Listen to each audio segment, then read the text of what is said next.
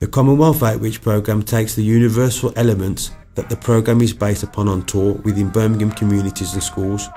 We have been approached by the NHS to see how the former Birmingham City Council owned Beyond Midnight bus can be utilised now that it has been donated to the Birmingham and Solihull Mental Health Trust.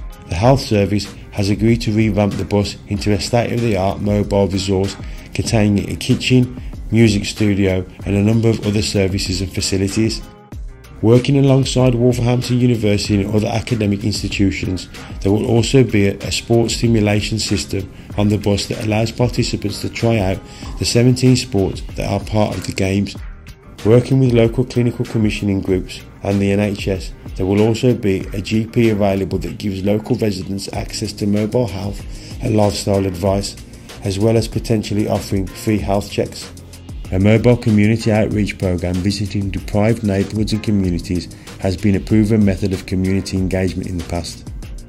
UCAM believes that it is important to take the offer to the people as opposed to the people to the offer.